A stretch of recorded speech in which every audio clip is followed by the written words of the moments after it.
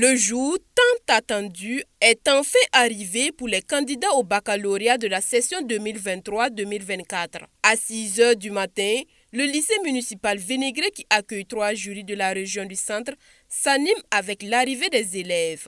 Avant le début des épreuves, l'atmosphère est studieuse. Les candidats profitent des derniers instants pour réviser. Certains préfèrent la solitude pour se concentrer, tandis que d'autres optent pour les révisions en groupe, partageant leurs connaissances et leurs encouragements.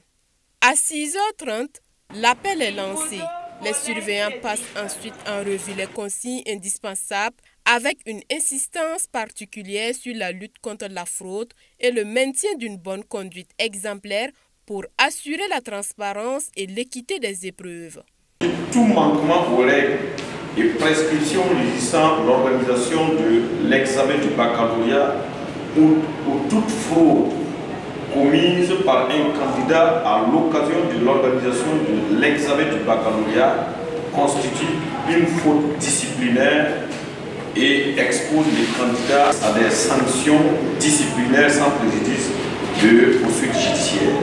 Le stress et la peur se lisent déjà sur les visages des candidats. Pourtant, parmi eux, Thérèse reste déterminée à surmonter cette pression pour se concentrer pleinement sur sa copie. Un peu stressée. Et puis, il y a la peur aussi qui est là. Contrairement à beaucoup de ses camarades, Rosine affiche une sérénité remarquable, prête à donner le meilleur d'elle-même dès le début des examens. Je suis prête. Je me sens bien et je pense que ça va aller. À 7 h 15, le gouverneur de la région du centre, accompagné de sa délégation, fait son entrée dans les salles d'examen pour encourager les candidats. Vous avez l'habitude de faire ces compositions-là dans les mois antérieurs. Aujourd'hui, c'est juste une composition spécifique. On va juste vous demander ce que vous avez appris au cours de l'année scolaire. C'est tout. Ça ne va pas aller loin.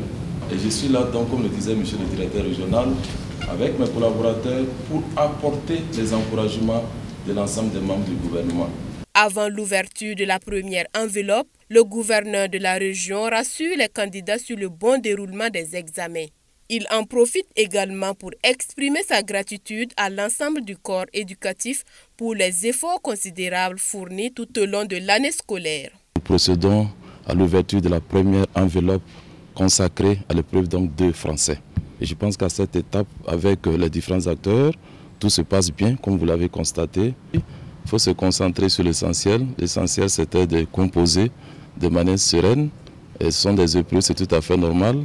Et qu'au finish, nous puissions avoir des résultats probants meilleurs que les années antérieures. Pour cette première journée d'examen, tout se déroule sans incident majeur, affirme le président du jury. Il n'y a pas eu d'incident.